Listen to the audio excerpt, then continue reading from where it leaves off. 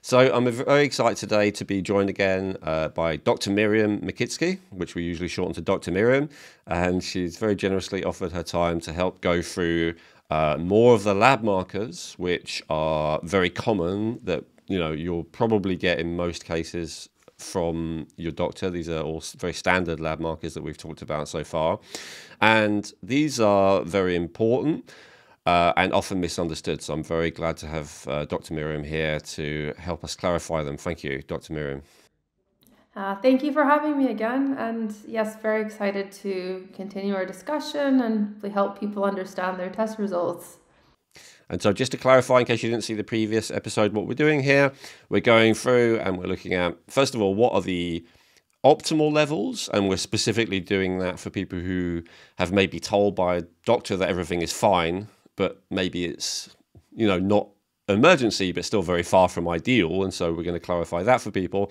And on the other side, some people are doing tests themselves and they've never had a doctor look at them. And so we want to give people guidance on what kind of levels are concerning enough that you definitely should take them to a doctor. So we're going to go for what is optimal and what is actually worrying enough you should see a doctor. That's the crucial things that the reference ranges often don't really make clear for you. So that's what we're going to do today. And hopefully, if we have time, we're going to go through liver enzymes. We're going to go through pancreas function, which is mainly to do with blood sugar, but there might be a couple of other bits we talk about as well. And we're going to look at cholesterol. We're at least going to do those, and we might do a couple more if we have time. So I'm very excited. And I know you were... more enthusiastic about doing these markers today, Dr. Miriam, because I think you said these are things that you check more regularly. So let's start with liver enzymes. Do you want to talk? Just before we get into the individual ones. So my understanding of liver enzymes is often a person's liver has to be pretty bad before it will actually show up in any kind of outside reference range results. Is that accurate or actually not? Yes, I would say it is pretty accurate. I think the difference is that actually I would say more in conventional medicine, most doctors don't really worry unless your liver enzymes are, 3 to 4 times the limit. And even, certain medications that we know that can affect your liver enzymes, usually doctors aren't too worried and they sort of think, are looking more at the time scale that, okay, if we think it was this cause, then things should return to normal within a couple of weeks. So generally, I would say that, and we'll talk about this in more detail, because in functional medicine, I think we consider any elevation a problem. But there are sort of different times when we're, a bit worried about the mechanism, different times where we are, reasonably okay with higher numbers, but we'll get into all of that. Okay, fantastic. And I know a lot of people watching this currently anyway, my audience has quite a lot of men compared to what's typical for a health podcast. And so they may be monitoring this, especially if they are using any kind of testosterone support or something like that. That's often something that can elevate liver hormones. So if it's relevant to talk about that, then, feel free to add that as well. But let's start with the first one on my list, if that's okay. So the first one that I see here is bilirubin, which I've been told is related to bile. That's why it sounds similar. I don't know if that's accurate. In fact, maybe we can start with bilirubin, but can we explain what the liver markers are? How does measuring the blood tell us how the liver is doing? If we could start with something like as basic as that. Sure. When I hear the word liver markers, kind of the first thing I usually think about are kind of AST, ALT, and GGT. Those are probably the 3 most common on the blood tests. And generally, I'll get into bilirubin in just a moment, but generally what we're measuring all of those are enzymes that basically when they are released, it's a sign that the liver cells have been damaged and those enzymes are sort of leaking out into the bloodstream. So basically it's kind of a sign that those cells are being damaged and something is damaging the liver, whether that's a viral thing, a toxin, and so forth. When you asked about bilirubin itself is a waste product that is produced by the breakdown of red blood cells, and that process sort of happens in the liver, but it can, when bilirubin is high, you have to sort of break it down to figure out if the cause is, if it has to do with liver dysfunction or if it has to do with biliary tract dysfunction. So that one's, I would say, a little bit more complicated, but both very, very important. And bilirubin causes the yellow color, and they often check for bilirubin in the urine as well, right? Not just the blood. I guess it's the same principle. If it's leaking out of the liver and the gallbladder, then that's not good. Exactly, and also if that bilirubin is very high, that means either the liver is struggling to process it, or you may have something like a systemic, like anemia, like a hemolytic anemia, where the red blood cells are being broken down too fast, or there might be a bit of a blockage where essentially there's more of an issue with your gallbladder or bile ducts, so that whole access could be, could be abnormal. So that could be things like gallstones. Yeah. Exactly. And it's usually broken down. Oh, sorry, go ahead. I was going to say, or even just cholestasis, where it's not moving properly. Exactly. And you typically get a total bilirubin, a conjugated bilirubin, or an unconjugated bilirubin. Meaning, and that can kind of help you deduce where the issue is.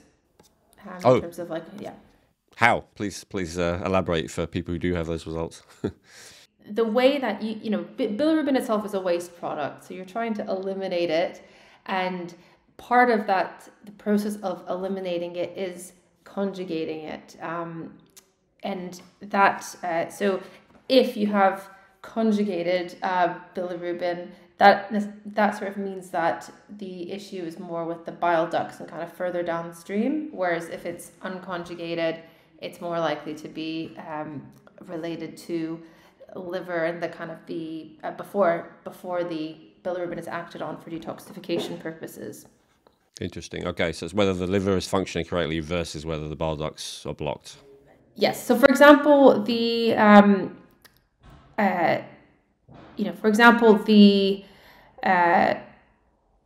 it's high unconjugated, you're more likely to have a liver issue. Unconjugated, you're more likely to have, unconjugated, a liver issue. Conjugated, more a bile duct issue. Interesting, which would include the gallbladder, maybe. Yes. Okay. All right. Well, awesome. Let's go to the, as you said, more typical ones. So there's ALT, which is alanine transferase. Can we start with that one? Yes. So that one is a liver enzyme that. To be fair, with ALT, that is predominantly a liver enzyme, and when basically, again, when it is released into the bloodstream, that's a sign of liver damage. And that liver damage, what's it usually caused by? So it's more commonly caused by things like viral hepatitis, more so, certain toxins, but generally less so. How did I say this? So yeah, the first thing I think of with ALT is something that's toxic to the liver, or viral or autoimmune, like an autoimmune hepatitis. Those could be signs of ALT increase, as opposed to AST, which we'll get into, but that's more kind of specific for alcohol and other toxins. Okay. So ALT is more viral toxins, although it could be several things, and AST is more alcohol toxins, although it could be several things from your experience? Yes, I would say more so not just alcohol, but also any kind of environmental toxin, heavy metals. Normally, sometimes you'll see both elevated, because you can, in a way, they can be interchanged. And I would say that if somebody is just kind of has a sluggish detox has sluggish detox pathways, whether that's like genetically through certain genetic SNPs, or they've just had to process a lot of toxins in their lifetime. Like, for example, someone who maybe has the wrong genetic SNPs, then had a period of sort of alcohol overuse, is also overweight, and has, may have estrogen dominance. All of that puts stress on the liver. And so that could be one reason why you might have elevated enzymes. I would say that normally, because when I'm looking at these sort of cases, I'm kind of looking at it within a more holistic picture.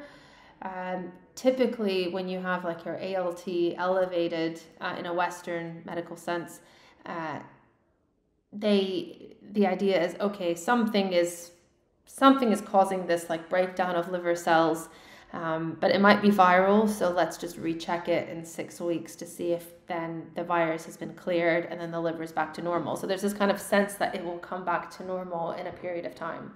Mm. And AST stands for aspartate transferase. So those are both just amino acids, alanine and aspartate, with the word transferase added, so which I guess makes them enzymes. I was wondering, I've only had ALT high once in my blood test results, and it was significantly high. And when I actually thought about it, just before that, I had been having very high doses of alanine at night. I think I was having 20 grams of alanine because someone recommended it for balancing blood sugar throughout the night. So I thought that would be a hell of a coincidence. As soon as I stopped taking the alanine, the ALT levels went back to normal again. Is there a chance of that from your understanding? I know it's not the same thing. Yeah. Definitely there could have been. I mean, it's one that I don't think a doctor would actually even think about, because it's not something that's commonly supplemented.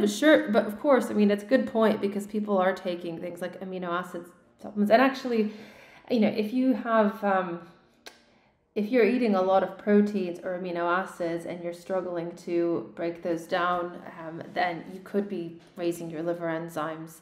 And I mean, I would say that it's common that you can actually have both elevated, but the fact that yours were so specific would suggest that was probably the cause. Because as you can imagine, if you have something affecting the liver, it's likely to affect the liver and then the whole liver, gallbladder, bile duct axis. So there's a good chance, like viruses, for example, I say, we think viral, but a virus can raise both ALT and AST. ALT is supposed to be a bit more specific to the liver, whereas AST is still predominantly released by hepatocytes or liver cells, but there are can also be present in like heart cells, pancreatic cells to lesser degrees. So the ALT is supposed to be a bit more specific for the liver itself. Okay. So, but in either case, it's talking about a breakdown of some kind of organ or gland by the sound of it. Yeah, okay. And AST, I just wanted to bring that up because that's aspartic acid. And I know some guys take large amounts of aspartic acid for testosterone boosting purposes. So again, I guess hypothetically that could raise AST potentially. I mean, for those, I would say it's probably worth then coming off that for a period of about 6 weeks and then getting it checked again. Even because, like I said, I don't think your GP would necessarily put that 2 and 2 together, and then if you come in with a very high AST/ALT, they're sort of they will likely blame it on sort of supplements you're taking or amino acids. So if you yourself can kind of deduce that and the levels aren't extremely high, then I would say it's still considered safe to come off of it, recheck, and then if they're still high, then seek some support. Yes. Yeah, as you say, after 6 weeks, that should have cleared. I also have another one here, ALP, alkaline phosphatase. Is that one that you test as well? It's one that commonly comes up on bloods, and it can be related to liver damage, but it's also a very non-specific marker because it can also relate to bone demineralization and bone disorders. So you also create alkaline phosphatase in it is released by your bone cells. But that one is, you wouldn't necessarily think that it's necessarily the liver that's causing the issue. But alkaline phosphatase is an interesting enzyme, just because it also it needs it's an enzyme that needs a lot of zinc and magnesium. So for example, if somebody's alkaline phosphatase is low, which is not really considered abnormal in sort of GP land. Usually if it's low, it's just considered like, okay, not a problem, we're worried about being high. But from a more optimal nutrition point of view, if it's low, it could actually be a sign of some zinc or magnesium deficiency. Interesting. Okay.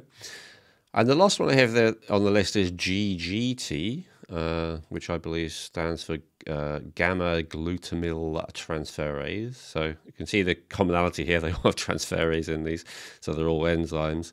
What's that one, and why would you pay attention to that one?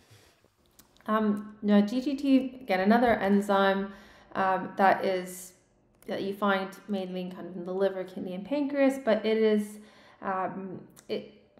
from our purposes, it plays a big role in the metabolism of glutathione, which is a very important antioxidant for cellular health and protection. But it tends to be released when there's damage to the liver or the bile ducts, and we consider it sort of the most sensitive marker for particularly bile duct issues. If there's any bile duct blockage or constriction, and it is commonly it's one where if it's raised, the Western medical viewpoint is that it must be related to alcohol overuse. But actually, it's one of the most sensitive markers for just toxins in general, and one that's actually very important, especially because some of the work you might be doing involving metal detoxification or environmental toxin exposure might not really be recognized. But if that's high, that's a really good sign that you might be overloaded with these sorts of toxins. And that your liver is overloaded specifically, right? Liver and bile ducts, so that and bile kind ducts. Of access. Yeah, exactly. Okay, interesting.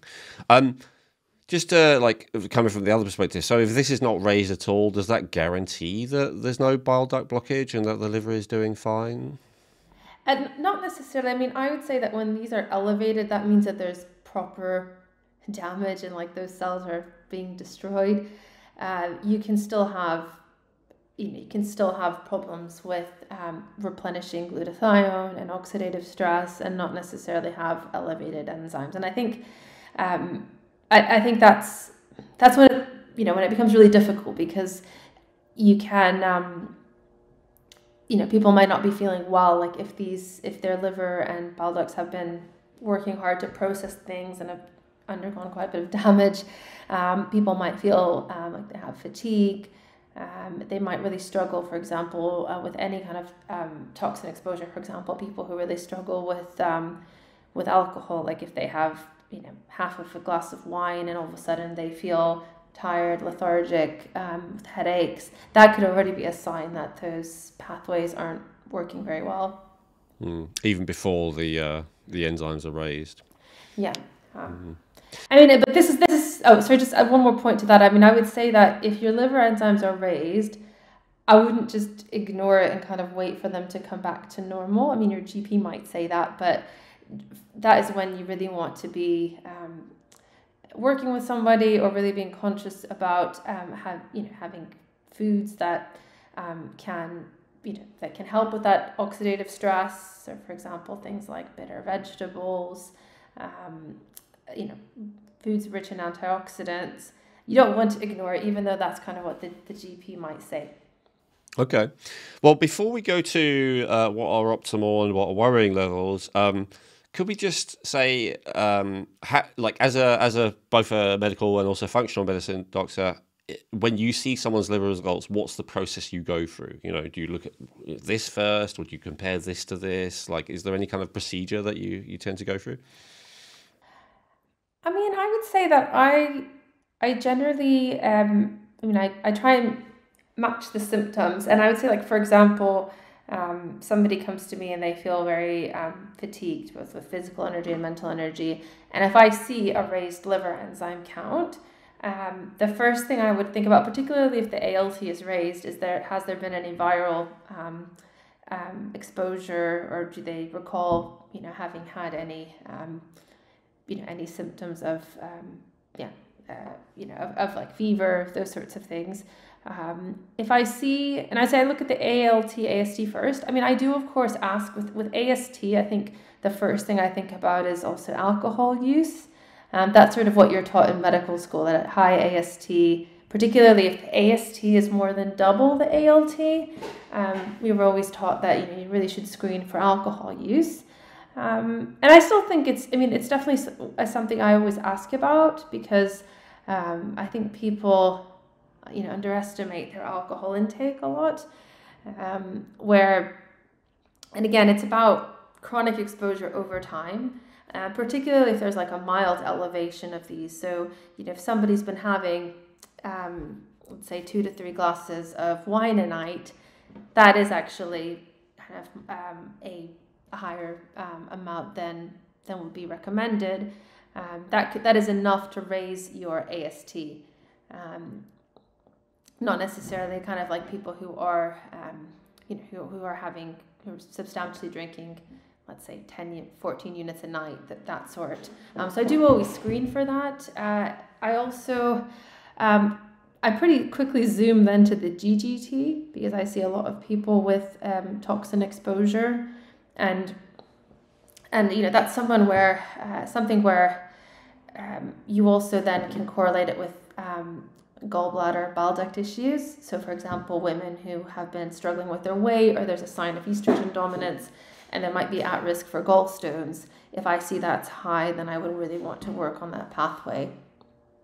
So those 3 I really zoom on, and that because it's kind of a gateway of, there are sort of more expansive panels and markers you can do based on that. So for example, ALT is high, you might look into doing a viral panel. Both AST and ALT are high. You could look at some tests that look at your hepatic detox pathways, like urinary tests to see, like, do you actually conjugate those toxins and get them out in the urine? And those are more kind of in the realm of a functional test rather than what you would get on your standard liver panel. And same for GGT. Obviously, if you're questioning toxin exposure, that's when you would want to look at toxic metals, environmental pollutants, things like benzenes, organophosphates, those sorts of things. Interesting. So we recently had a guest on who talked about toxic bile theory, and his perspective is that the root cause of most or all chronic disease is actually this very issue that we're talking about now. So I wonder, obviously, as a medical doctor, I doubt you'd agree with that fully, but do you think that the level of the liver being overloaded with toxins is kind of underestimated in terms of its importance in conventional medicine? I definitely agree with that. And actually, there are quite a few doctors and also TCM practitioners that I follow who say the same, that's kind of a missing link, where a lot of doctors aren't looking into that in more detail. But we are seeing, I would say, more and more people with liver and kidney disease, younger people, and we are seeing an increasingly toxic world, and just how we eliminate those toxins from the body is very important. And when I say toxins, I also mean things like your hormones that you're supposed to break down and release. So even kind of more natural things, you need a process of clearing them. Likewise, bacteria, mycotoxins, your bile is just very instrumental for all of that. And he specifically liked to test bile acids in the blood, different bile acids, to see if they were elevated. Is that something you ever do? And if not, is there something you prefer to do to kind of more fine tune to see if there's an issue? To be honest, kind of off the top of my head, I do check for bile acids in the stool, and looking for kind of bile acid malabsorption and then fat malabsorption. I don't really check it on the bloods. Not that I don't sort of not agree with it, but just it's often, the gamut of tests I run, and sort of looking at kind of more classic markers, you can often deduce that there would be an issue with bile flow and kind of thick, sludgy bile and gallstones. Is that the ones we just discussed or something else? Yeah, no, that's what we discussed. So like things like GGT, and I would say that, there are popular like cleanses that look at dissolving gallstones and trying to improve that access that are a little bit controversial. But I would say that some sort of a program where you're trying to aim for proper bile flow and is instrumental to good health and something that shouldn't be ignored. Very good. Okay, fantastic. So exactly how we achieve proper bile flow is a matter of maybe different approaches, but the fact that it's a good idea, kind of everyone agrees with who specialises in the liver. Yeah. I hope you're enjoying this episode. I just need to take a moment to quickly tell you about a way that you can support the podcast by getting high quality, affordable supplements that Elwyn and I personally use, and that's Feel Younger. What I love about Feel Younger is they have great quality products with minimal fillers, but the prices are very affordable. You can call their customer support team 20 hours a day, 7 days a week, and in my experience, they're really helpful and friendly. And what I love most of all is the amazing descriptions Elwyn's written for each product category about that topic. There's so much information and education on it. I've actually learned more from reading their product descriptions than I have from most articles. So, to support the podcast, please use Feel Younger for all your supplement needs. And to let them know we sent you, you can use promo code RejuvenateMe for a 20% discount off your first order at feelyounger.net.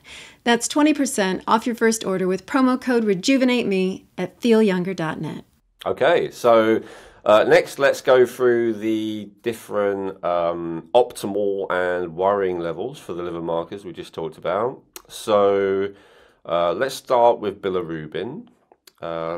It looks like on my reference range that there is no such thing as too low in the blood. Is that correct from your point of view? Is it a case of the lower the better, or can it be too low? I mean, with your liver markers, generally, if your liver is going into failure and it's not working, you won't release any. So it's not always great if they're too low. But for somebody with a generally like normal functioning liver, then there's not really a low mark with bilirubin. It's more you don't want it to be above a certain range. Okay. And at what range is it actually concerning that people should, go and see a GP doctor? Generally, so the reference ranges, we want it to be somewhere like below 15 umoles per liter. It's one where you will see, I would say that if you're going sort of double that into 30, or if you see any signs of jaundice, so yellowing in the whites of the eyes or yellowing of the skin, then that's a big problem, and then you should always go and see a doctor. But I'm okay if it's sort of 20 and below. The reason why that one I'm a little bit more comfortable with it being slightly higher is that I do see a lot of like toxicity causing high bilirubin and sort of gallbladder issues, bile duct, and often the kind of a conventional GP doesn't really do very much, and it's really only once that bilirubin really skyrockets that you're worried about things like blockages, bile stones and things like that. So usually if it's kind of less than 20, I'm generally okay with that. Okay. And just looking at my past results, I don't think it's ever been as high as that, so that would make sense. And I guess even if it is above 20, if you don't have any symptoms, is it still a good idea to go to a doctor, or is it kind of?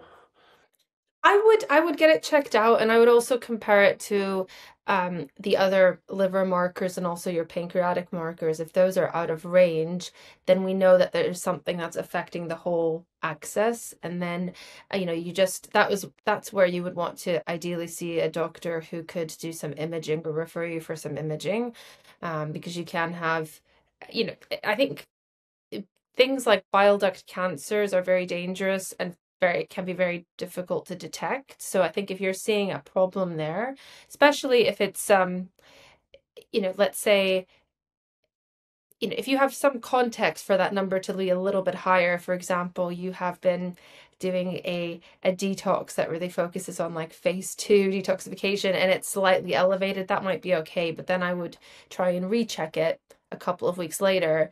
If it's still high, then I would get it checked. The one sort of, I guess, reassuring point is the actual most common cause of high bilirubin is actually that, at least that I see in practice, is a genetic syndrome called Gilbert syndrome, and so you do get people that just have high bilirubin levels from that, and it's not really a problem in conventional medicine. I would argue that you may want to still optimize your bile flow, but yeah, it's good to just get it checked out to make sure it's not affecting other axes.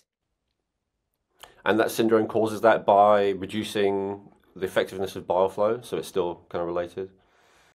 So the gene controls an enzyme that helps break down bilirubin in your liver, and so because to get bilirubin out of the system, I should probably have added that you need to conjugate it. That's why actually often on your blood test results you'll have the total bilirubin, and you'll have the sort of conjugated and unconjugated.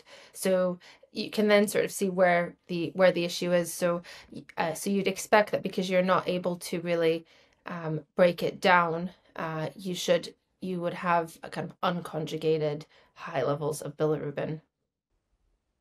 Okay, thank you. That makes sense. Okay, so let's go to ALP and ALT next. I know you kind of talked about them as a pair that you often look at together. Just looking at my lab results here, I can see ALP, it gives a level below which it says it's not good, whereas ALT, it just says, the lower the better. So what's your experience on that? What's optimal and what is worrying? So with the I think you may have meant AST, ALT usually go together in terms of like those are specifically more related to the liver. ALP, alkaline phosphatase, that can be related to the liver or also bone health, and it's a little bit more of you're right. A bit more of an so let's start with AST and ALT first. Yeah, you're right. Thank you. No problem. It's easily missed because they all kind of sound the same. But ALT, alanine aminotransferase, and AST, aspartate aminotransferase. So,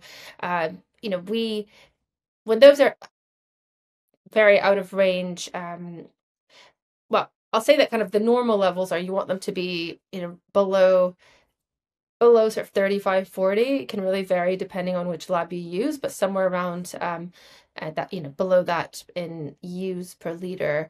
And generally, this is one where we're more concerned if it's like multiples above that.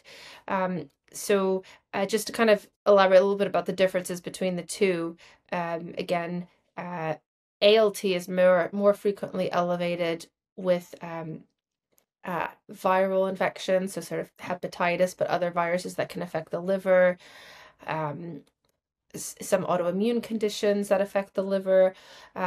AST is more commonly elevated when there's been sort of toxic damage, particularly from alcohol, but other toxins. And so typically if we see a high AST, often the first thing that a GP will ask you about is your alcohol intake. So just, if you happen to go to your GP and they ask you about it, they're not necessarily, let's say, stereotyping. It's just kind of what we're taught as doctors. But, I see that raised actually very frequently in people who don't consume any alcohol. And then so we expect some sort of toxic damage there. And if those levels are mildly elevated, sort of, I would say less than twice the limit, so like less than 60, generally, we assume that there's been some virus, toxin, something, but if you can identify that, or if we, let's say, blame it on a viral infection, then we would expect those numbers to return back to normal within 6 weeks. So usually kind of the first protocol is just to recheck those numbers. Where I would be concerned is if they're sort of above double the limit. Again, sometimes it's still not that concerning. I would say, for acute poisoning, acute liver failure, like for example, like in Eastern Europe where my family's from, every year in like the local toxicology department, you see people who get mushroom poisoning from like eating a dangerous mushroom in the forest, and then you get AST and ALT sort of in the thousands, so multiples above the reference range. That's when it's very dangerous. But it's something that I wouldn't ignore from a functional perspective, because it is, as we mentioned before, an enzyme that's indicating liver damage. So really anything above, I would say 35, 40, you really want to kind of think about, oh, is my liver like really struggling to detox? Could toxins be a factor? Those sorts of questions. Could it ever be falsely too high? Because I remember at one point I was trying to take high doses of Alanine before bed because it's supposed to balance blood sugar throughout the night, and I think it was like 10 or 20 grams. It was a lot of Alanine. And then when I get my liver markers tested, it showed the ALT was really high. And then when I looked at it, it's like, well, alanine transferase, I wonder if it's just the alanine. And then I stopped taking the alanine and it just went right back. So is that possible? And also, is it possible with AST? Because aspartate is another amino acid that some people take. It's supposed to raise testosterone, so some people take it for that reason. Could that cause a false negative, or was it like a coincidence in my case? It certainly could cause a false negative. I guess though, livers proteins can be difficult to process. So I would say, like, let's say if somebody's consuming a lot of amino acid supplements or an amino acids together, theoretically, if their liver is sluggish, their detoxification pathways are sluggish, you could still see those enzymes rising because the liver is struggling. But as you did, where you just stopped taking them and then things returned back to normal, then I would definitely correlate that with those amino acids in particular, not that your liver was somehow struggling to just process amino acids in general. That makes sense. Okay, yeah, very interesting. And let's go to GGT, which I think is your favorite for assessing liver function out of the normal medical tests anyway. So what are we looking at there in terms of optimal and worrying? So there, again, and unfortunately, it's one where sometimes you really have to ask your doctor to do. I found that sort of is not being included in your standard like liver function tests. So, I would, I would maybe, if you have the choice, just ask if that's being checked, because it's like a little extra add-on, I know, in at least in the NHS. But generally, like, the normal range is around 5 to 40, and but I like to see that sort of closer to the lower range, so like I would say around 15 and below. And that's one where if you are sort of approaching that upper level limit of normal, like kind of in the mid-30s, then I would definitely be screening for, again, alcohol, because that is a common toxin that can cause GGT to increase, but also other toxins. And that relates, also to liver health, but also to bile duct health. So it's kind of on that part of the axis, which we're looking at. And so the GGT is partly related to glutathione and inflammation, if I remember that correctly. Is that correct? Yes. So if you're, because you require a constant supply of glutathione and factors that and other antioxidants that just help neutralize the inflammation that is kind of created through the detoxification process, you need that constant supply to keep the liver, the bile ducts healthy. So once the GGT is high, that is sort of a sign that pathway might be not functioning optimally, and where you might need extra phase 2 detoxification support, maybe more glutathione, also maybe things like taurine or choline or TUDCA. I mean, there are quite a few, but generally, yeah, that's kind of part of the treatment of what I look into when GGT is elevated. Interesting. And are there other liver markers? Because we talked at the beginning about how these liver markers are not super sensitive, and a person can have a fairly suboptimal liver and still maybe show up as even optimal-ish in these test results, which I think has been the case for me in the past. So are there other markers that you like to look at? I'm not sure if we talked about HSCRP, for instance. Maybe we can talk about that here. And like glutathione, do you test glutathione, and are there other ones that you prefer, which you do regularly? Generally, I do like to get HSCRP as a marker of sort of low-level chronic inflammation.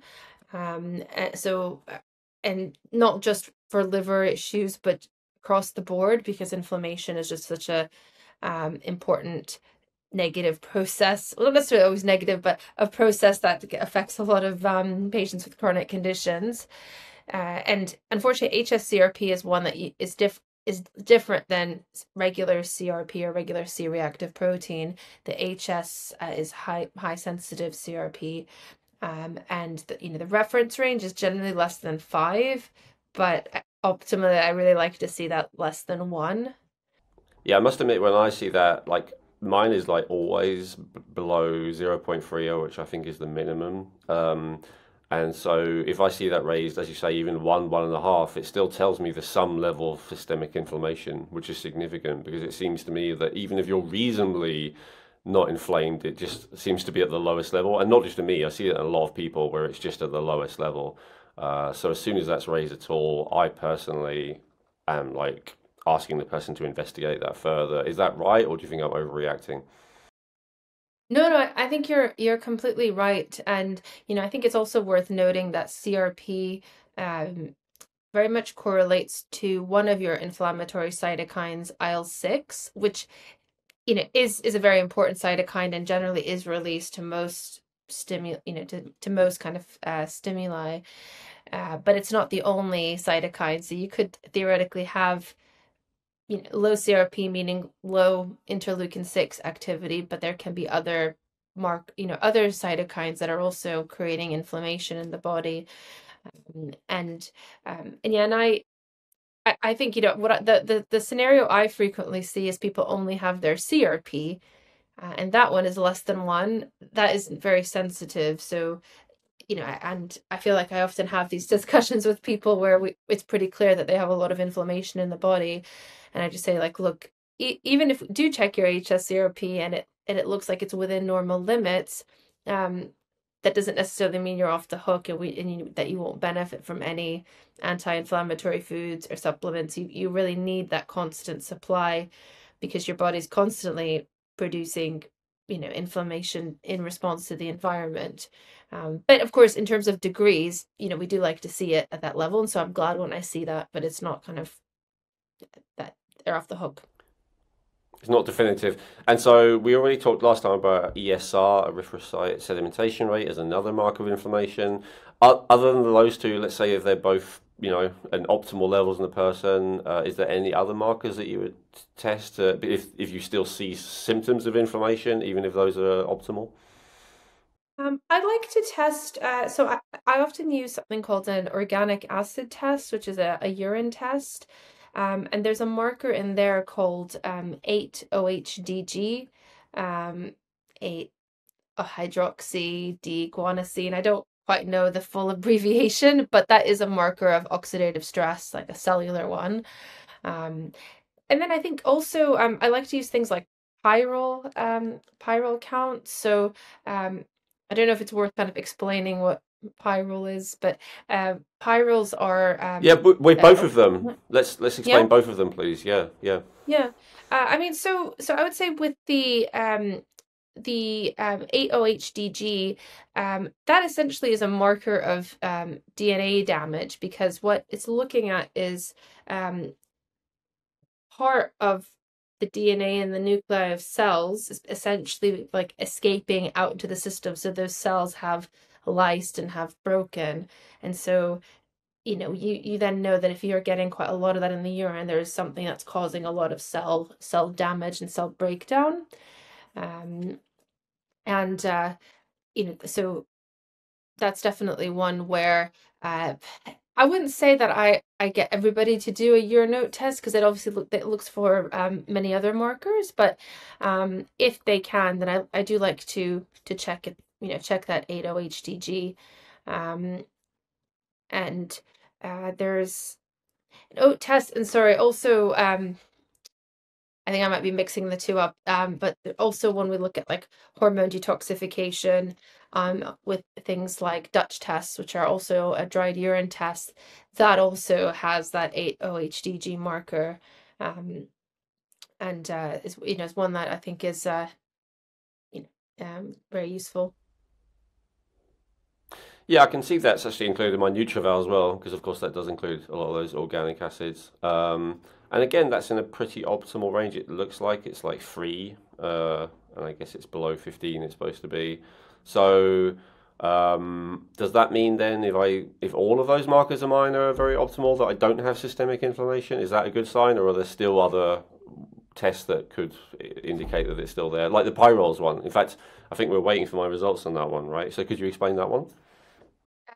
Yeah, sure. So pyrroles are essentially a waste product that everybody produces, and some people, though, genetically produce more than others, but you also eliminate more pyrroles when your body's under a lot of stress. Pyrroles themselves relate to creatine metabolism, and I guess if we really want to go um, into kind of details of what it actually does, but it is involved kind of in muscle breakdown and that whole kind of creatinine cycle. But we're essentially looking for so actually when the pyrroles are released from the body, they need to bind to certain cofactors for that pyrrole to become a cryptopyrrole that can then get eliminated in the urine. And those cofactors include vitamins B6, also zinc, and quite a few of your fat-soluble antioxidants, so vitamins D, A, E. And so the way that you then really kind of neutralize those pyrroles is really supply quite high doses of those nutrients. And actually, I guess on that note, I do like to look at the levels of vitamin D in particular. Vitamins A and E are a little bit trickier to get on a blood test. And vitamin B6 is especially difficult to get on a blood test, but there are some kind of urine markers to look at B6 status that I sometimes use, but I like to look at those nutrients in general, also in the context of inflammation. Okay, very good. And so for liver function, is that like the main things that you would probably test? So, I mean, I guess you can kind of go down a bit of a rabbit hole with testing, but I think once we start to figure out what might be causing the, let's say, inflammation in the liver, that's where you get into things like heavy metal panels, environmental toxins, viral panels to see if a certain virus could be affecting the liver. I also like to run, there's something called a hepatic detox panel by Doctors Data that I run a lot, and that looks at certain markers that relate to phase 1 and phase 2 detoxification. So I believe to see if I can get the sample report in front of me. The phase 1 is looking at your D-glucaric acid, and that's a marker that elevates when it's exposed to a lot of hepatotoxic substances or chemicals. And then phase 2 is looks at mercapturic acids, which are also kind of related to xenobiotic exposure, but also a sign that actually you are using things like glutathione and other agents to really help get those toxins out in kind of the phase 2. But that's more of a kind of an advanced test that likely your GP wouldn't do, but you can often, a lot of other integrative functional medicine doctors do that sort of testing. Interesting. All right. Well, we won't give worrying ranges for that because, as you say, you're probably not doing that with our doctor, functional medicine doctor, or something supervising you anyway. But yeah, very interesting to know there's more things that we can test for if we want to get a more fine-tuned idea of our liver function and inflammation, which of course are not the same, but they're definitely interrelated.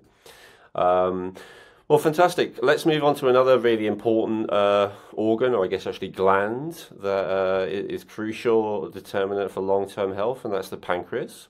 So the pancreas, of course, we usually think of insulin, and that is the most important thing.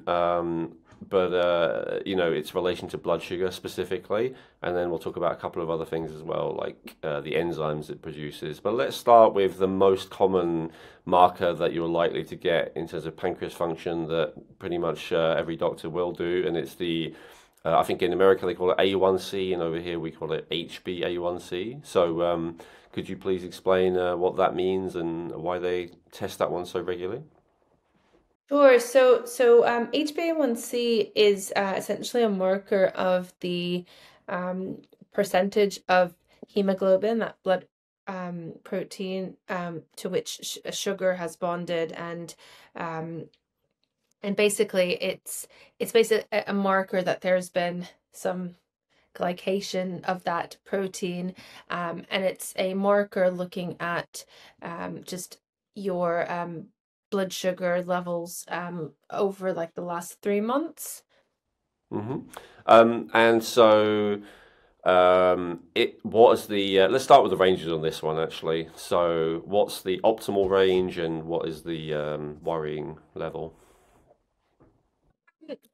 This one again is a little bit can be debatable, because I would say that the kind of the markers in conventional medicine are a lot wider. Normally, often I see something like 4 to kind of 6.3, and but I like it to be a lot narrower. I would say, I guess the kind of important things to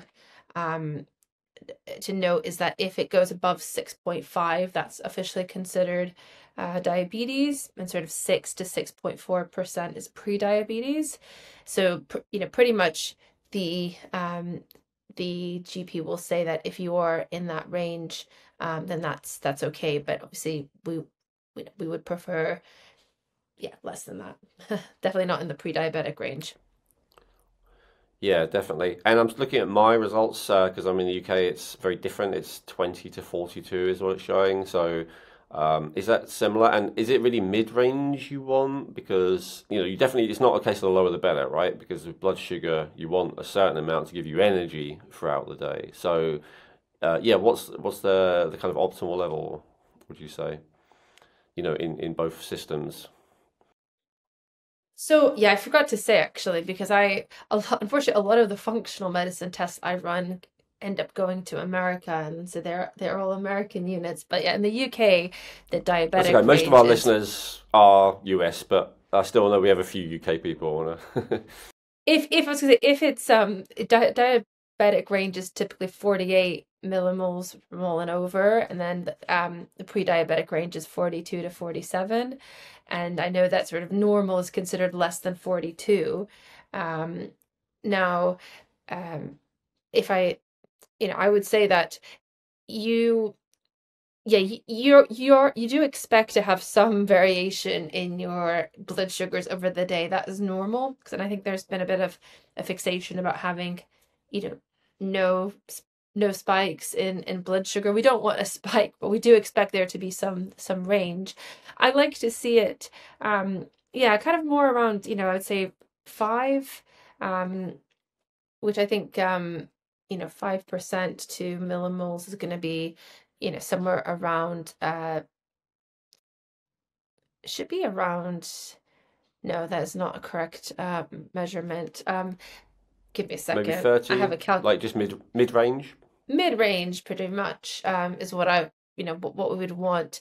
And I guess one other thing is, because I do see a lot of people with low blood sugar, and if you can theoretically have a high HbA1c because you have a lot of range, but your blood sugars are going from very low to normal range, and that might actually be more a sign of like adrenal depletion, POTS, those sorts of characteristics.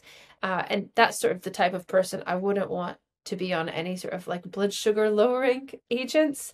So that's where it's useful to have other markers around that, like just even the total body glucose and like a random blood glucose reading, because I could see, I've seen a lot of, for example, like elderly women where they're put on medication and actually their fasting glucose and even their like postprandial, so after they've eaten, their glucose isn't high, but they do suffer from low blood sugar. So that A1C can definitely be deceiving. So I did an episode, on insulin resistance previously, and I taught that, way before a problem comes about with your A1C, a much earlier and more helpful marker is actually look at fasting insulin. And the only reason that this isn't tested is because it costs, I believe, at least like more than 100 times as much as measuring blood glucose. It's a way more expensive test. It's quite difficult to do. I think it requires like a radioactive isotope or something like that. So it's rarely done, and you usually have to ask for it. But that fasting insulin is actually a much more helpful early indicator of insulin resistance and pre-diabetes. So please, could you give us your take on that? And is that something that you evaluate? And yeah. Definitely. And I like to tell people that often you'll see problems with insulin release, 7 to 8 years before you can kind of even get into that like pre-diabetic range. So it's very important and a very important marker of pancreatic function. The kind of optimal range is debated a lot. I know that like on the blood test I use most commonly, the range is between like 2.6 and 25 microUs per mil. But the optimal range is a lot lower than that. I know most functional medicine doctors say somewhere but less than 9 is good. But I know that there are some actually quite well-known functional medicine doctors who even want that to be, I would say, like somebody, for example, like Mark Hyman, I think he aims for something like 5 and less, like 2 to 5, which in my experience has been quite difficult to achieve, like in my patient population. But there is a little bit of this kind of push that actually for kind of optimal aging and optimal metabolism, actually the lower the better. Well, yeah, that was going to be my question, because I think when I did my result, it literally said below 2. Like it didn't even give a marker, and I was wondering if that too low, because obviously there is such a thing as too low, right? Which is called diabetes. Technically, there are at least some types of diabetes means you're not producing any insulin. So then I did another test after I ate, and it was like 15 or something, so that made me think that below 2 is probably fine. Was my thinking correct on that? If it is extremely low, is it good to then test after eating postprandial to make sure that it's not, Yes, I would say that's that's definitely a sign that it's not like pancreatic failure or something where you're just not producing enough. I mean, I think, as well, the I'd say that because it's tested so rarely, it's actually one that like I haven't very commonly seen people have a postprandial insulin. But yes, you generally would then know that your pancreas is able to secrete it. If you weren't having any reaction, then it could be that the pancreas isn't working optimally, but also when you have insulin resistance, at some point the pancreas is just not really it eventually gets to the point where it's just not producing very, very much. But it's an interesting kind of phenomenon to just because initially what you will have is you'll have normal insulin levels, and then eventually there's just not that much secretion, and you'll just get progressively higher blood sugar levels, and that's what we see in type 2 diabetes. Some people, like I think Ben Bickman, who teaches about insulin resistance, I want to make sure I'm not misquoting him, but I think from my understanding, he said that, really a lot of diabetes is not really a lack of, at least, sorry, type 2 diabetes is not a lack of the pancreas being able to produce insulin. It's more just a resistance to insulin. And so taking more insulin can work in the short to medium term because it's forcing the sugar in with even more insulin, but it's not really resolving the issue. Is that true from your clinical experience? Do you often see people with type 2 who actually do have quite high insulin in their blood? Yes, exactly. You see a lot of that, and then eventually what happens is the kind of the overwhelming sugar just kind of overwhelms the insulin release, so you tend to see that then drop. But yes, you see this scenario of high insulin and then this resistance. And that actually, an interesting point is that we know that, for example, certain like artificial sweeteners can also lead to a bit of a release of insulin. And so that's why we now think that they're not so good, because even though they're not theoretically raising your blood sugar, they are still causing that insulin release, and which is not what we want. Yes, I saw that about sugar, and also saw when sugar is pumped directly into the stomach and the person didn't get a chance to taste it, then there was also a less of an insulin released. So it really is the taste of sweet that has the impact. It's very interesting. So another measurement that I talked about in my insulin released episode was Homa IR, which is basically just fasting insulin times fasting glucose. And I think the idea is that you want that score to be low. Basically, you want both of those to be low, or relatively low. You don't want your insulin to be very high, and you don't want your glucose to be very high if you've just not eaten overnight. I think that's the basic idea. Does that make sense to you? Is that like a good indicator for people to do if they are checking themselves?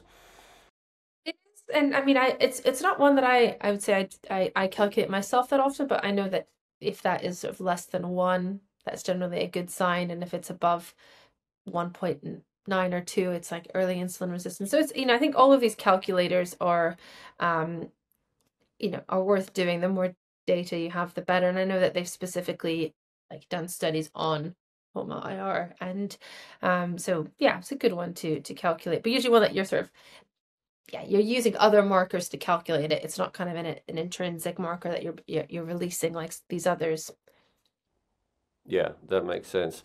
So those are the main three to test for blood sugar, and so I would recommend fasting insulin as something to really ask for, and it sounds like you agree, Dr. Miriam.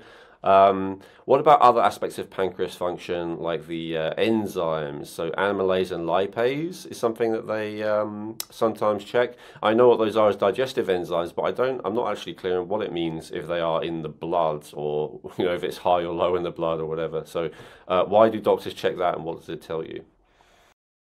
So it's a good question, actually, because I think some of the methods of how are they actually isolating it in the blood when it's released by the pancreas, we're what I think it's measuring is just that if those pancreatic cells are necrosing, those enzymes are being released into the bloodstream. That's my understanding. Just like with the liver. Yeah, exactly. There might be something a bit more complicated than that I'm unaware of, but essentially, the amylase and lipase are two of the most important enzymes, released by the pancreas. Amylase is also released by your salivary glands. So, when I talk about digestive health, I always sort of say that that actually enzyme release does start in the mouth, which is why, for example, chewing your foods properly and taking your time eating, that helps to stimulate the release of amylase. So it is very important. Lipase, though, is slightly more sensitive for particularly pancreatic function. So you want those as low as possible within your blood, basically? Is that the way it works? You still want them within a range, just because, again, if you're I think at a certain point, if your pancreas is really not working well and those enzymes of those kind of cells have necrosed and gone, you won't have any enzyme production. But that's a very extreme example. That would be kind of, someone who has sort of like a pancreatic failure. But you would, so I think the reference range for amylase is around 30 to 100 U per liter, and for lipase, it's a little bit less. It's 15 to 60 U's per liter. And typically I like to see them kind of on that lower end of normal, like an amylase sort of around 30, 40, a lipase around 15, 20, and that's typically what I see in people where pancreatic function is okay. And I would say that once you see abnormal levels of those in the blood, there's definitely a bigger problem, and that's when I would like to then check the levels in the stool. I like to use pancreatic elastase in the stool. So that, would you say that's a more refined way of assessing pancreatic function, or is it just different? it will be a bit more sensitive in this, basically in the case that I see people where I think from a conventional medicine point of view, they're going to be told nothing is wrong with their pancreas, but we can see evidence of fat malabsorption in what they're telling me and how they digest fats, and how their stool looks. And then it's often confirmed by quite low levels of pancreatic elastase on the stool test. Okay, so that's potentially, if you still think your pancreas is not functioning optimally despite having all the levels normal, that's one you could definitely consider. I just want to go back. I think I actually missed with insulin, and I was focused so much on it not being too low, or could it be too low? I forgot to ask you. What's the level at which a fasting insulin is concerning and a person should see a doctor? It's an interesting question because, generally if I see that insulin like above like 13, 14, I'm already a bit worried about a degree of insulin resistance starting, but I wouldn't necessarily refer them to the doctor because they would be told, no, that looks normal. I mean, essentially, I think once it's above that reference range, so above 25, I generally still, as long as I would say even if somebody is like pre-diabetic, even in kind of the NHS guidelines, the first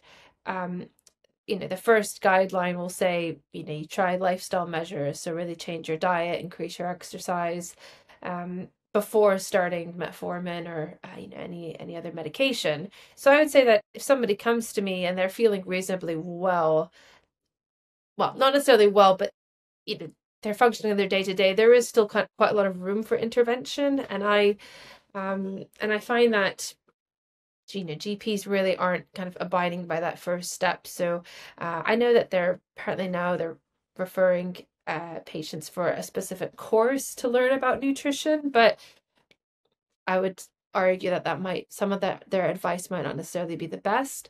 So I wouldn't necessarily refer somebody unless I would correlate the insulin with the HbA1c. So it would really, because I would consider the insulin predating the HbA1c. I wouldn't really go on insulin alone to be referring somebody.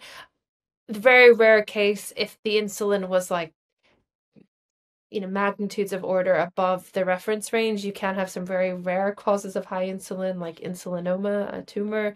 Then, of course, you would want to refer. But if it's sort of mildly above the range and somebody suspects that there could be a degree of metabolic syndrome, by their body shape, their lifestyle, then I think you don't necessarily need to be going to your GP about it. I think it would be reasonable to change up your diet and lifestyle and then recheck in sort of 1 or 2 months. Okay, so high end of the reference range is definitely a cause for concern because it may indicate insulin resistance, but it's not something to run to a doctor for because that's not really something they can help with. It's something that you're going to want to work on either with a kind of functional medicine doctor or just by improving your lifestyle and diet. The doctor will probably tell you otherwise. And I mean, I don't, there are people who are on metformin and do well on it. And I'm not going to sort of, criticize that because some people actually are able to do both. And then, but, medications do come with more risk. So, for example, somebody who's on metformin really has to watch out for B12 deficiencies, other B vitamin deficiencies, also some problems with pH balance, gut symptoms. So it's not really a walk in the park as it's sometimes portrayed. So we're focusing more on lab tests in these episodes rather than treatments, but as you mentioned it, metformin, what's your take on using berberine instead as a safer version that, has a milder but similar action? Is that if a person is borderline, so they don't definitely need metformin, would you offer them berberine as a safer option? Definitely, I do like a lot of botanicals for helping to lower blood sugar. And generally, most of the herbs that are very bitter are good at kind of neutralizing that sugar. So I do use a lot of berberine. And the one issue with berberine is that it is something that's been used like in Chinese medicine for thousands of years, but it is a very cold herb when you look at kind of TCM herb profiles. And so if you use it long term, you can actually get some nausea with it and some sort of GI upset. So ideally, the formula you use should be balanced with some warming herbs, or at the very least, you should, have things like ginger, nutmeg, cinnamon. Cinnamon is actually also very good for lowering blood sugar, and is a warming herb. So you just have to be conscious that it might cause some side effects if you're taking it unopposed for a long period of time. But berberine and cinnamon together are a good balance. Exactly. Okay, great, thank you. All right, well, that's awesome. Let's next go to cardiovascular health. And so in terms of blood test results and lab test results, usually the first thing that you're going to get to assess that is different forms of cholesterol, right? Now, that may not be the best thing to test. I guess we're going to get into talking about that, but it's the first thing that often that they will test, and it comes as a standard with most blood tests done by your doctor. So let's start with that. Let's start with cholesterol, LDL cholesterol, and HDL cholesterol, which I think are the minimal that all three are usually included, like total cholesterol, LDL, and HDL. Could you please tell us, what those mean, why are they tested for, and if they're helpful, how are they helpful? Certainly. So cholesterol, I think at its very basic, is a very important sterol that is makes up a very important part of our cell membrane, and is essentially transported in throughout the body, like in the blood, typically attached to a lipoprotein. And those lipoproteins are essentially what you are measuring when you're measuring cholesterol. So if you have a low density, an LDL, low density lipoprotein versus an HDL, but cholesterol is a very demonized substance, but it's actually very important for as a precursor for developing all your hormones, and is also actually part of our response to to environmental pathogens and factors. So it's not always something that you necessarily want to be just decreasing to a minimal level, because it's important for so many factors. Yeah, I think I've seen studies, because my cholesterol was high for a long time, and I saw studies saying that it being near the top of the reference range is actually protective for a lot of things like Alzheimer's disease and various things, as opposed to like people who are on the low end of the range of cholesterol are actually worse off in many respects. Is that true from in your experience? I definitely find that those who have genetically slightly higher cholesterol, as long as we're working on other inflammatory markers and also looking at things like homocysteine, and those are within range, they don't have a problem with it. Saying that, it is very difficult to have an extremely low level of inflammation in the body. So I do get a bit worried if someone has, let's say, a variant of familial hypercholesterolemia, where their levels are very high.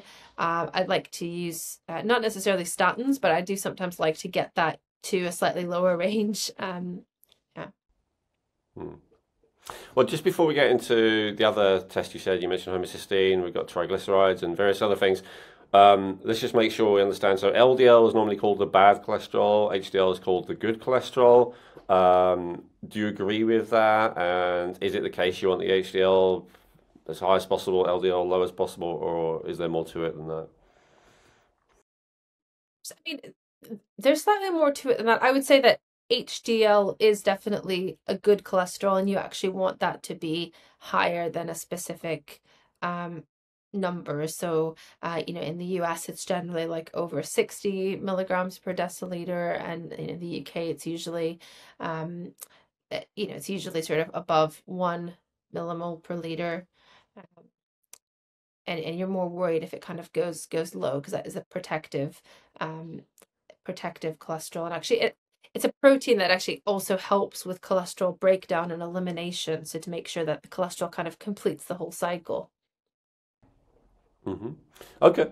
And what's your take on this again before we move on? Because I've studied a lot about thyroid, as you know, and my understanding is that, 80, 100 years ago, something like that, if you saw a person with high cholesterol, the first thing you would do, this is before the invention of statins and stuff, is put them on thyroid medication, probably a thyroid glandular back then. And that high cholesterol, high blood cholesterol, was like the number one markers for hypothyroidism, and that very often increasing thyroid hormone would reduce cholesterol. And in fact, that has been my exact experience. My cholesterol was, slightly above the reference range. Both the normal and LDL cholesterol was slightly above the reference range for the longest time. And then once we started optimizing my thyroid, it's just gone back to, within the reference range, even though it's the high end. So is that something you see maybe, I don't know, commonly, sometimes, occasionally? How common is that in your experience, that just thyroid is what a person needs? Very common. I mean, I do see, I would say, a disproportionately large number of patients with some sort of thyroid issue, but I would say probably 2/3 of them have higher cholesterol than the reference range, so meaning like over 5, which is typically what the reference range in the UK is. I would say that I'm comfortable seeing the cholesterol like sort of 6 and below.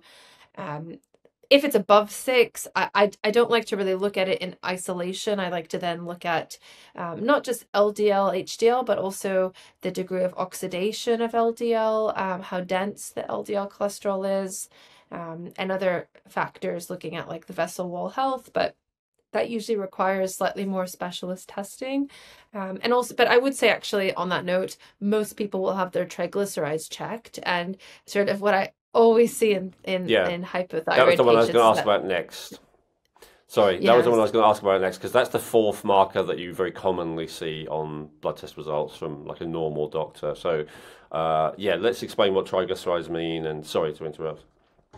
No, that's fine, because I was going to say that's triglycerides are very important, and they are they're sort of more related to the kind of fat you are getting through food. So typically, if the triglycerides are low and the cholesterol is high, we don't necessarily think it's because you're eating too much cholesterol, or even necessarily that you're eating too much like high glycemic foods that are then causing your liver to produce more. That to me, that's always kind of the first sign that there might be a thyroid issue, if the triglycerides are low or normal and the total cholesterol is high. Interesting, and that's exactly the case for me. My triglycerides are very low, almost at the bottom of the reference range. But as I said, the cholesterol is above the reference range. So that's a classic hypothyroidism pattern then, from what you're saying. Because if you think about it from a hypothyroid perspective, things are just sluggish, and really with hypothyroidism, it's an issue of fat clearance from the body. And conversion to the next step, right? So cholesterol gets turned into pregnenolone, pregnenolone gets turned into progesterone and DHEA and all of that stuff, right? That all starts with cholesterol. So that's my understanding, is increasing that thyroid hormone increases that conversion into the stuff you actually want it to be, rather than being stuck in your arteries. Exactly.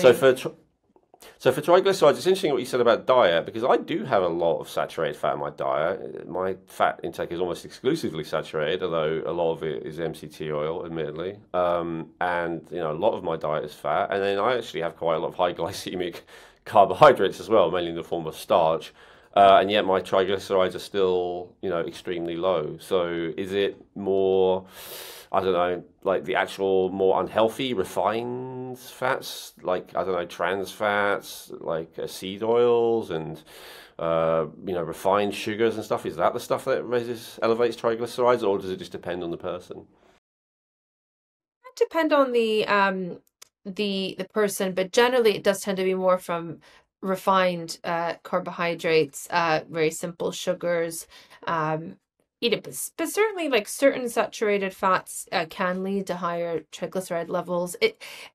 It's interesting because this is where genetics can often play a key role. Like for example, people with like an ApoE4 variant, like if you've heard of ApoE4 and ApoE kind of in the context of Alzheimer's and cognitive decline, we know that actually your ApoE status can very much influence your triglyceride levels.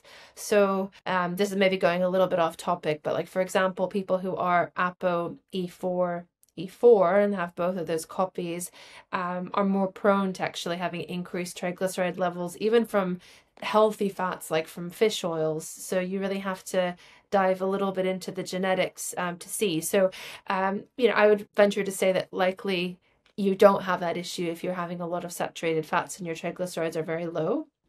Yeah.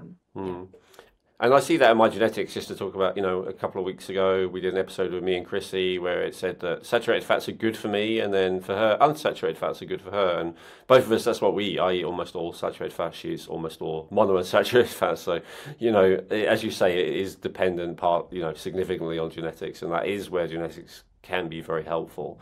So just before we go to, and I definitely do want to talk about all the other more interesting markers. I've got a big list of them here, and I know you do as well. But just before that, can we just go through the 4 basic ones that probably everyone will have access to, and give them a like an optimal and a worrying level for those 4?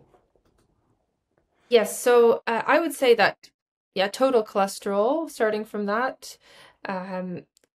Again, like I like to set less than 6 if possible, but I probably wouldn't be referring to for medical intervention unless that number is actually closer to, like, I'd say maybe 8.5, even 9 in some perspectives, because often if it is that high and that person hasn't had a cardiovascular event in previously, there is a big genetic component.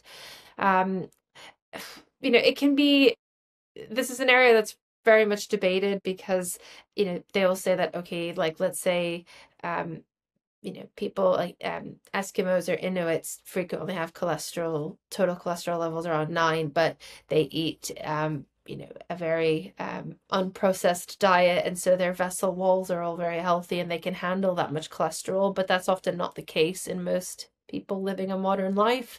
So once it gets sort of kind of 8.5, 9, I'd like to see some medical intervention, which doesn't have to be a statin. It can be something like a bile acid binding sequestrant, or even intensive quite higher doses of things like berberine and or red yeast rice, although that does have still a bit of a statin side effect profile. Okay. Yeah, very interesting. So, what about LDL? Let's go back. What's optimal for total cholesterol? Like, what's the level at which you're like perfect? I mean, I actually like to see it closer to the top of the range. I would say something like 4.5. I get too concerned if it's low. Again, I see a lot of people with hormonal issues, burnout, fatigue, and I worry a lot about hormonal health. So, whereas I don't see a lot of like acute MIs or, people with cardiovascular disease. So, take that with a grain of salt, but I'd like to see it sort of closer to the upper level of normal. We're going to take a quick break to share with you one of our amazing sponsors, Genetic Insights. What makes Genetic Insights uniquely valuable is that they test over 83 million different variants, which guarantees a 99.7% accuracy on all of their DNA reports. With over 100 reports available, you get comprehensive insights into what your DNA is telling you about how to optimize your health today and in the future. I found reviewing my results to be incredibly accurate and applying some of the recommendations, which are personalized to your individual DNA, to be extremely helpful for me and my family. I also loved how easy it was to upload my raw DNA data that I already had from previously using Ancestry.com, because Genetic Insights supports uploading raw data from all major platforms. To get your health reports, go to geneticinsights.co and get 20% off today by using coupon code Rejuvenate. Remember that supporting our sponsors supports our podcast, which allows us to keep sharing this important information with you free of cost. So, go get your Genetic Insights health reports by going to geneticinsights.co and use coupon code Rejuvenate for 20% off today. That makes sense. And as I said, based on the research I've seen, that is, supported, not just clinically. Yeah. Okay. And LDL. So this might be a little bit different, right? So what's an optimal and worrying level for LDL cholesterol? Yeah, I still like to see it less than 2.5. Like I'd say maybe less than 3 optimally, but still, I'd say kind of between, let's say between 2 and 3. But more importantly, I guess, is I like to see that in conjunction with the oxidized LDL, which is the amount of that LDL that is oxidized, and I ideally like to see less than 1/3 of the LDL oxidized. Okay. I don't think that's a marker I had tested before, so that's a specialist one, presumably. Oxidized LDL. Okay. And if someone doesn't have access to that market, is there anything else that helps gives them an idea of that? Like, does the HSCRP indicate anything in that regard, or?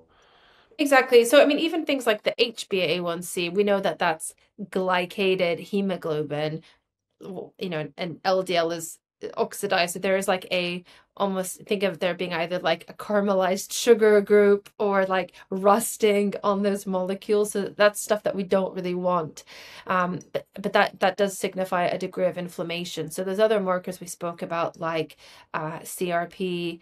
I think we potentially talked about mean platelet volume in the last podcast. I would be looking at those in terms of inflammatory markers. Awesome. Okay. And for LDL, what's the level which is worrying for you? So 2 to 3 is ideal.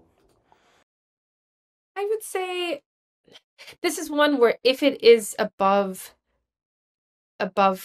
4, I'd like to push to get a more extensive cardiometabolic panel, because when I see what I would consider worryingly high cardiometabolic panels, it actually usually is that cohort of patients who don't really want to see their doctor and don't want to go on a statin. So, so then I just say, like, in order to do my job safely, I really need to know that you're not oxidizing all of that LDL, because that is a risk then.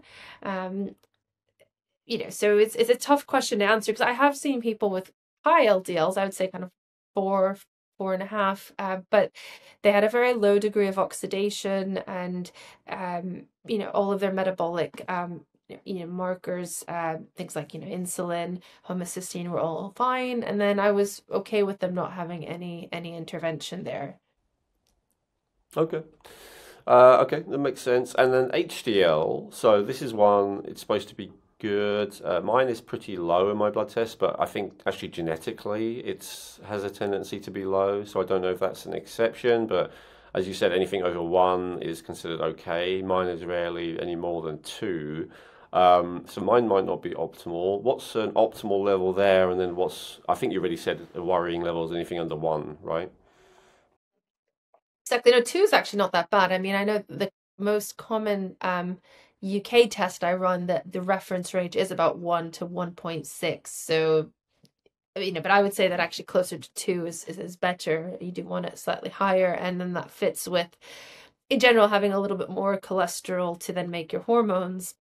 As long as we know that things like the thyroid are functioning well and fat metabolism is okay, then yeah, I actually do like to see it closer to 2. Okay, all right. So that's actually pretty good. And can it be too high?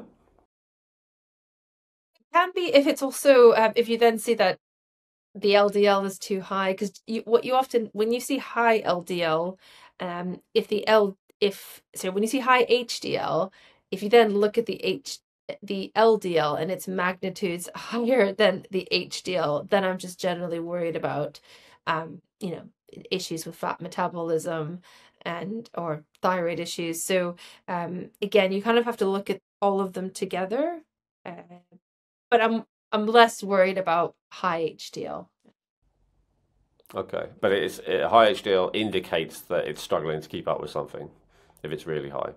Yeah, because ideally you then should be transporting the cholesterol, breaking it down. It should be incorporated actually into the cell membrane. So you're not going to be holding on to that forever. So yeah, so that is kind of an issue with just transport.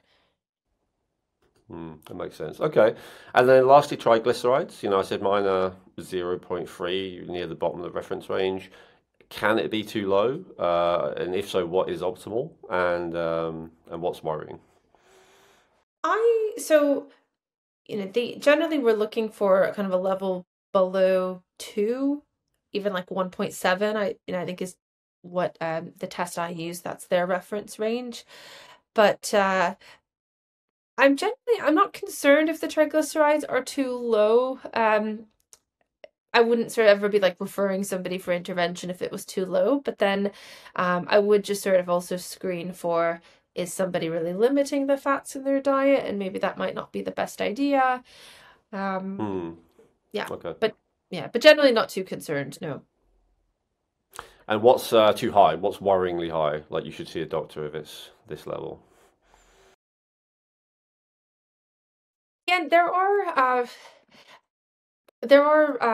some genetic conditions where your triglycerides are very high, but I want to say that is that is sort of 2 or 3 times the upper limit. So there's like familial hypertriglyceridemia, but I want to say that that I would refer kind of only in that sort of circumstance where I think there's a very strong genetic predisposition. So I would say that it would have to be probably 3 and above for me to be concerned. Okay, all right, fair enough. That's very helpful. And I know that there's a quite famous cardio doctor who says that cholesterol markers are not important, except for the only thing he looks at is the ratio of HDL to triglycerides, and he wants I can't remember the exact numbers he gives, but he wants the HDL to be as high as possible in relation to triglyceride, and that's the most important thing when it comes to heart health. What's your opinion on that particular take from your clinical experience? I wouldn't say that those were necessarily the most important. I really like to look at all the markers together, and I would say that from a systemic point of view, I'm again more worried about like the level of inflammation, oxidation. But I would say that it's still a reasonable marker. We generally want good HDL, high HDL levels, and lower triglycerides, but not too low. I guess I know that when I studied HDL to triglyceride ratio, you want it less than 2, but then you could argue that actually if your triglycerides are well, no, actually hang on, I think I was going to say if your triglycerides are too low, yeah, that would drive the number higher, so actually it would make sense. But I'm just thinking like these sorts of markers, I'm not a huge fan of these ratios because I just think there can be so much variability.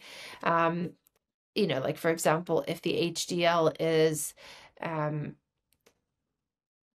reasonably good, but somebody has what I would say too low triglycerides, I wouldn't necessarily say that that is a very bad thing that needs medical referral. So I probably wouldn't use it as the predominant marker. Okay, that makes sense. Yeah, whenever I hear things like that, I think they probably are oversimplified. So you've talked a lot about the cardiometabolic panel, and what are some of your favorite cardiovascular health markers? And we've talked about the common ones. What are the ones you've mentioned? Oxidized LDL, and you've really told us you want that below a third, and we've explained what that is. So yeah, what other markers do you like to look at?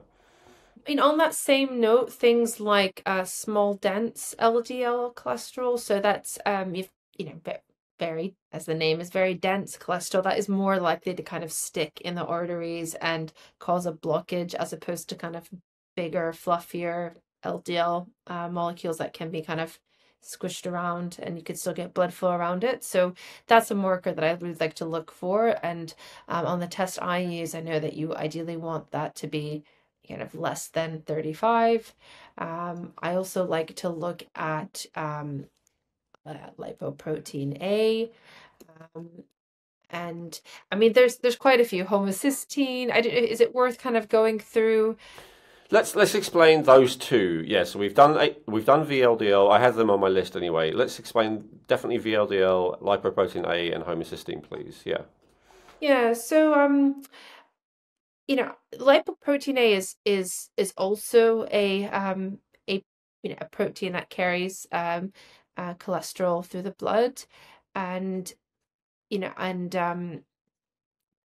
it is generally associated with an increased risk for cardiovascular events, and that particular lipoprotein A bound to a cholesterol is more likely to kind of deposit itself on your vessel walls, and so essentially it's quite important for clotting and plaque formation, and also lipoprotein A is inflammatory, so it increases the likelihood that that plaque that's formed from that growth kind of on the wall is more likely to rupture. So it's and I think there are also some isolated studies that it on its own is a very good factor for determining future cardiovascular risk. Yes, I've heard that's a really good one. I haven't tested it because it doesn't seem to be my issue cardiovascular health. But if I was at all concerned about it, I would be springing for that one definitely.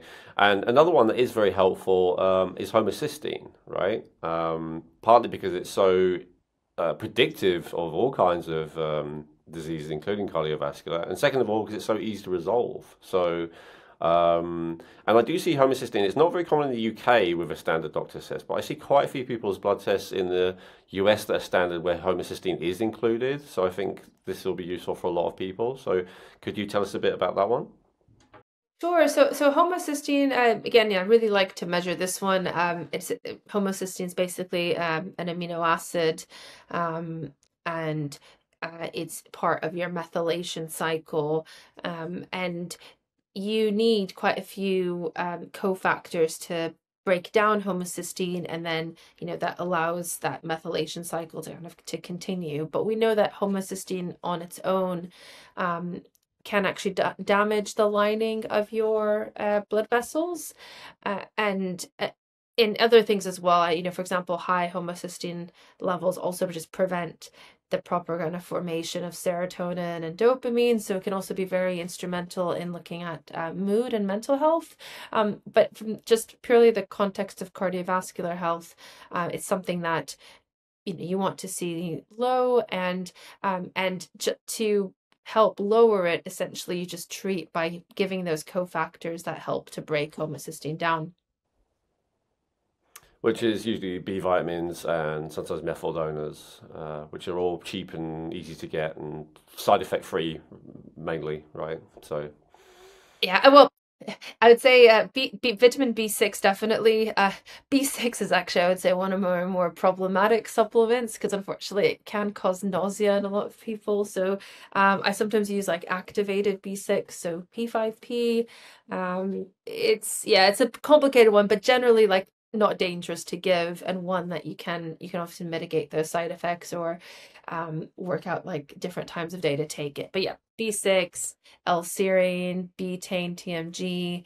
There are some others then if like those don't get the homocysteine down, but they normally do. Yeah. So you said as low as possible. I think is the reference range usually 5 to 12 or something like that? 5 to 10, 5 to 11?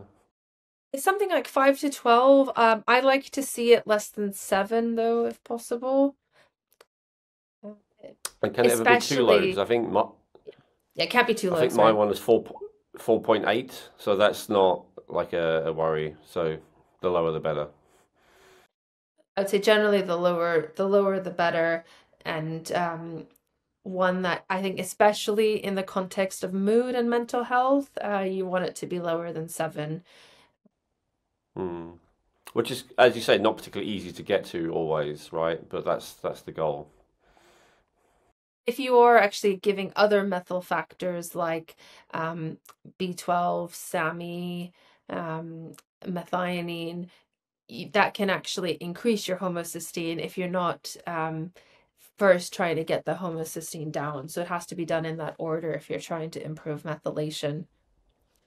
I'm a fan of choline and creatine for that as well, because it provides methyl donors. So that's a strategy that worked for me, for if anyone's struggling. So interesting. Okay, fantastic. That's homocysteine. And so any other that you consider important cardiovascular markers? So I also like to check. I think to be fair, we've gone up through most of them. I mean, I'm just generally thinking of other metabolic markers like, like leptin, but that's, I'd say, maybe more metabolic than cardio. Well, funnily enough, I was going to ask about leptin. I was actually going to ask about leptin last because there is a doctor whose work I'm kind of intrigued by who claims that leptin. So some people like me say that thyroid is kind of the root of a lot of health issues. A lot of people say that like insulin and insulin resistance is the root of a lot of health issues. But this doctor says that actually leptin and leptin sensitivity is at the root of a lot of health issues. And so that intrigued me. So I don't know a lot about leptin. I know it is the satiation hormone as opposed to ghrelin, the hunger hormone. Other than looking at this person's work, I didn't before that have any kind of idea about leptin before that. And so I'm interested to hear that it's, as you say, a metabolic health marker that you look at as well. So what context are you looking at it in? What is it telling you? And I guess, what's a good level? So, just to explain, so leptin is a hormone that your adipose tissue or body fat releases that is very important for maintaining a normal weight and also making you feel full. And we think that kind of also its function is just to regulate your body's food intake with energy use. But I'm a bit skeptical because I know it's being blamed for, okay, this is why why so many people are struggling with their weight. But I think as the future goes on, we're going to maybe learn that, certain toxins and certain things will be responsible for messing up that leptin sensitivity. But so I'm not sure it's kind of the be all end all. I think that actually much more basic things are responsible for health issues like the inflammation that cascade and that kind of balance between your immune system and the inflammatory cascade that is important for a lot of conditions. But I'm sure we could get into that. And so what causes that? Is it toxins? I mean, that goes back to a question I wanted to ask originally. Let's see if they go together. Like with cholesterol in the arteries, one of the things that I learned is that often, while it may not be great, because of course, as you say, it can build up to a level where it's dangerous, especially if it's certain types and all the rest of it, that it's actually your body's response to toxins in the blood. Like it's trying to protect the lining of the arteries, the walls of the arteries. Maybe it's trying to actually create a protective barrier. Maybe the clots, which also ultimately lead to cardiovascular events, are there to like try and heal damage which is done by corrosive elements in the blood. So I guess the question I'm asking is, first of all, what do you think of that theory? And second of all, do you think that toxins are more likely a root cause of a lot of these health issues? I would say exactly. Like, I think that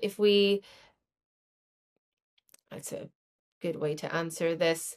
I think if we look at problems with obesity and metabolic syndrome now compared to 50 years ago, we've not necessarily seen an introduction of like new types, as in like, new food groups. But we have seen a lot more toxins being added into things. We've also seen, like different sorts of medications, other things that I would say that 50 years ago we weren't exposed to. And, we've always had people who've struggled with obesity, but I think to this degree, they're to me is just something that is affecting that hormonal balance. And I would say that it's quite shocking nowadays, where my parents live in sort of central the United States in Tennessee. And I know that whenever I go there and I go to at the airport, you'll see obesity, but you'll see that there's definitely a big hormonal link to it, where it just looks like a sort of different manifestation, whereas there are definitely different toxic mechanisms involved there, not just kind of your average putting on weight. So I'm convinced that it's something that is related to the types of toxins, even let's say, viral infections and things, maybe things that we've been putting in our bodies to help us fight off certain infections might then be backfiring with a kind of our overall immune defense. So it's a complicated topic, but I think I think a lot of the chronic disease is kind of secondary to more the environmental factors that are coming in, and even our immune system maybe not being able to mount a defense because it's having to fight off so many different things, but if that makes sense. Yeah, it does. Very diplomatically and carefully stated there. Thank you.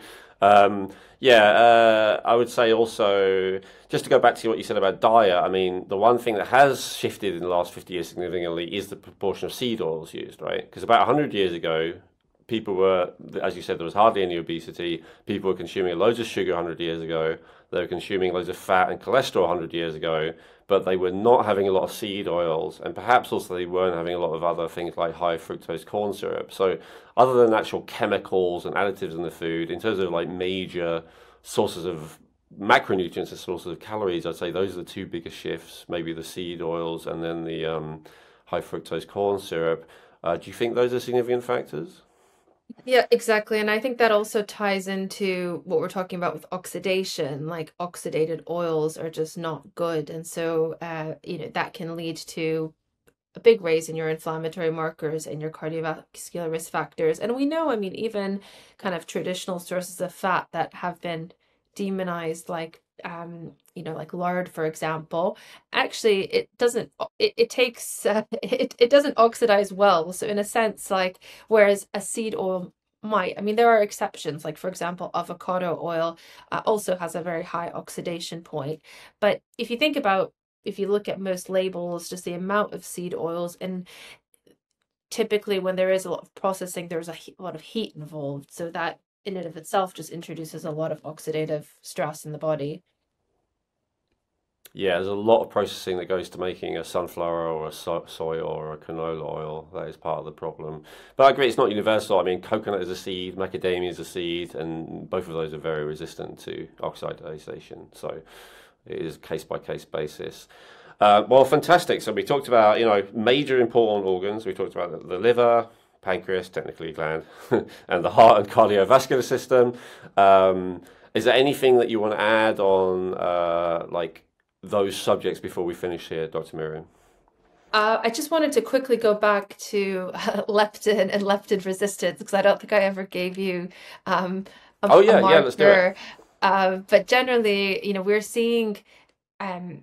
we're typically seeing higher and higher leptin levels, and basically a form of what we call leptin resistance, similar to insulin resistance, where, so I would say the reference range that I use is somewhere between 4 and 39 n-grams per mil. I think it's on my sample report that I use, but I'm frequently seeing it sort of in the 30s, which is concerning to me. I like to see that much lower. So somewhere between I would say 12 and lower ideally, and if it's getting much higher than that, to me is a sign that the body's producing leptin, and then you're not really becoming satiated, and that whole axis is not working. And I think this is a bigger debate, but is it the case that some of these foods just mess with that whole mechanism, and you just don't have that release, and so people are eating and not really getting that fullness that they should? And a lot of people are talking about light exposure in relating to leptin, and that it's the excess of blue light throughout the day, and especially more, throughout the night, that messes with leptin regulation. Have you heard that? And do you think there's any credence to that? I've definitely heard of the studies where I know that, red light is supposed to increase leptin levels. It's not something I know a whole lot about, but I definitely think that it makes a lot of sense. I certainly know that people who tend to work night shifts often struggle with their metabolically more so than kind of other groups of people I've worked with. Myself included. I know when I had to do a lot of night shifts in the hospital, I would sort of say, well, I'm actually not eating very, very much. And I think it becomes more difficult to kind of to control your weight. But so I think there's definitely something to it. I'd probably have to look a little bit more into the papers there. But, certainly I bet they're going to show us that light exposure and being outdoors, is actually very important for all of your hormonal regulation. Vitamin D, after all, is a fat soluble vitamin that's very much important for optimal hormone. So I wouldn't be surprised if then they kind of were correlating those two. Interesting. Well, the point of these episodes has to be to go through lab markers mainly and give people guidance on what they mean, as opposed to giving any kind of advice. But to finish, and I realise it's putting you on the spot and it's a very broad question, but is there any kind of advice that either you think is the most important or you think that's the most overlooked that you would like to, give people on this subject of metabolic health before we finish here? I would say, yeah, there's so much there, but I would definitely, I would definitely say that a lot of these markers are also affected by stress. So I think we didn't really touch into this, but like the impacts of cortisol with blood sugar and then insulin.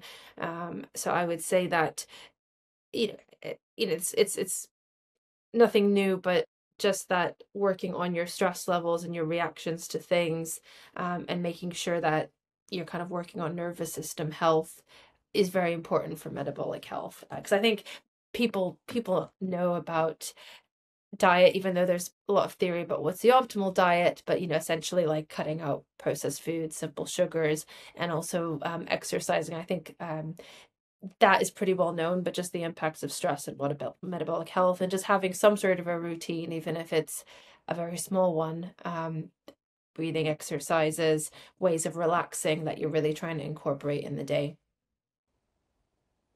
Fantastic. Yeah, you're right. Very important. Okay, well, thank you so much. Now, as I said, that was very on the spot, like quick advice, but obviously, that's why people come to see you, is to get much more in-depth analysis and then a detailed advice. I know every client you have, you do like a detailed written report of recommendations, as well as in the UK, in the Europe, you can do prescriptions for them. You do consulting for people the rest of the world. So if people are interested in finding out more about you and potentially utilizing your services, where should they go?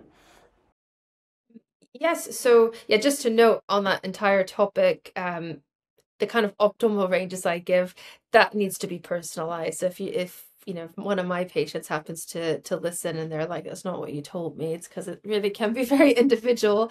But yes, if somebody would like to reach me, they can certainly find me through my clinic website. So it's just Mikicki Medical. So either through the site, through Instagram, or on Facebook, you can just find me there. And just I always offer a sort of a free intro call, to understand your situation. So happy to chat to anyone who thinks they could use some help. Fantastic. And that's Mikicki medical.com. Is that right? Yeah. Yes, everyone always tries to put a C, but yeah, there's no C until the end. So yes, Mikicki. medical.com. I say that, not everyone's watching, some people are listening. So yeah, you can type that into your phone. And thank you so much for your time. Dr. Miriam, I know we got another episode probably coming out after this, which you did with Prissy, where you go through female hormones, which is really interesting. And I'm looking forward to watching that myself, because I've freely admitted I'm not an expert on that, and happy to learn about that. And I hopefully we can do other episodes in the future, maybe talking about different tests, like not maybe the medical tests, but tests that are more interesting to you, that you run more regularly, like organic acids test you mentioned, cardiometabolic profile, maybe stuff like that. We can talk about like understanding those kind of tests, and maybe all kinds of other things. We'll see. But for now, we very much appreciate your time. Is there anything you'd like to say before we finish?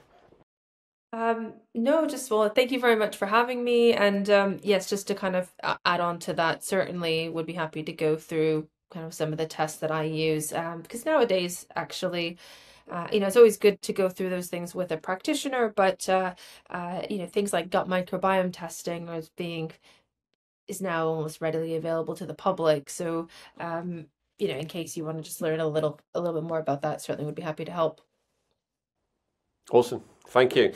So I'd recommend Dr. Miriam. She's associated with Genetic Insights. Everyone who requires medical support beyond a simple consultation, I will tend to refer to Dr. Miriam, unless there's a good reason geographically not to. So I give her my highest endorsement, and I recommend that, because the reason why I'm so happy to find you and to partner you in this way, Dr. Miriam, is because I kept seeing comments underneath the videos when I would give advice about, I don't know, hormones or various other things, like, my doctor won't do this, there's no doctors out there who do this. And so I was like, first of all, yes, there are, they do exist.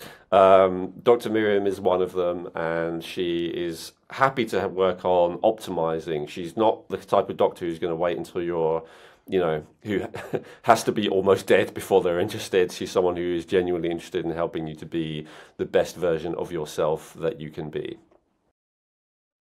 Definitely. And I would say even that field that I work in, more functional integrative medicine, most doctors are sort of trained to look more into root causes, but also to kind of help you optimize before you're kind of, hanging off a cliff type of sick. And that's, you can also look through the Institute of Functional Medicine's Practitioner Database. That's where I certified, but you can also, find someone who's local to you. And I would say most of those doctors do offer sort of support calls at the beginning, because I know it's very important to sort of find somebody that you click with and kind of like their style of consulting. So I'd always highly recommend doing that and trying to do a bit of research there. Awesome. Thank you, Dr. Miriam. And remember, please support the podcast by, as well as checking out Dr. Miriam, checking out geneticinsights.co, feelyounger.net, and please like, subscribe, and if you're listening on Spotify, give us a star rating. If you're listening on Apple, give us a star rating, and please a review. We could do a few more of those. Thank you, and see you next time. Thank you. Hey, I hope you enjoyed that video. You may have noticed I recommended a few different videos in that episode. And one of the ones I recommend is just here, if you want to click there. Or another one I recommend is just below, if you want to click on that one and watch that next.